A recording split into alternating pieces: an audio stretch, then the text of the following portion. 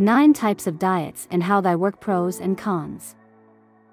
Here are descriptions of 9 types of diets along with their general workings, pros and cons.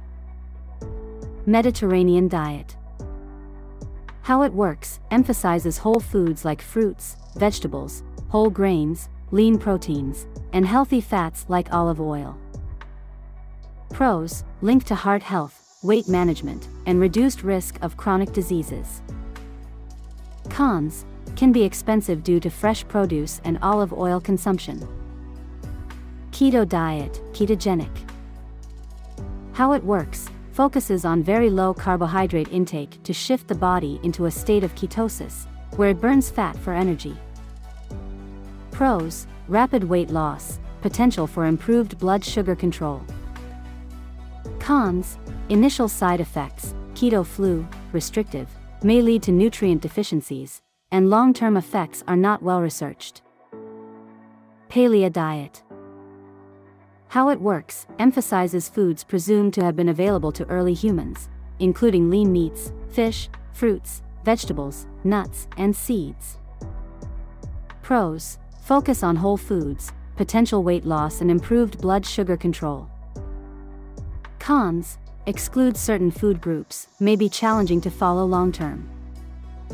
Vegan diet. How it works: eliminates all animal products, relying on plant-based foods. Pros: linked to lower risk of heart disease, high blood pressure, and certain cancers. Cons: requires careful planning to ensure adequate nutrient intake, especially vitamin B12, iron, and omega-3 fatty acids. Low-carb diet. How it works: restricts carbohydrates, often allowing more protein and fat intake. Pros: effective for weight loss, can improve blood sugar control. Cons: some versions may lack fiber and certain nutrients, potential for increased saturated fat intake. Dash diet, dietary approaches to stop hypertension. How it works: focuses on reducing sodium intake and increasing foods rich in potassium, calcium, magnesium, and fiber. Pros: designed to lower blood pressure, promotes a balanced diet. Cons: may require meal planning and cooking from scratch. Intermittent fasting. How it works: cycles between periods of eating and fasting, often on a daily or weekly basis. Pros: can aid weight loss, may improve insulin sensitivity. Cons: not suitable for everyone, potential for overeating during eating windows, can be challenging to adhere to. Whole30 Diet.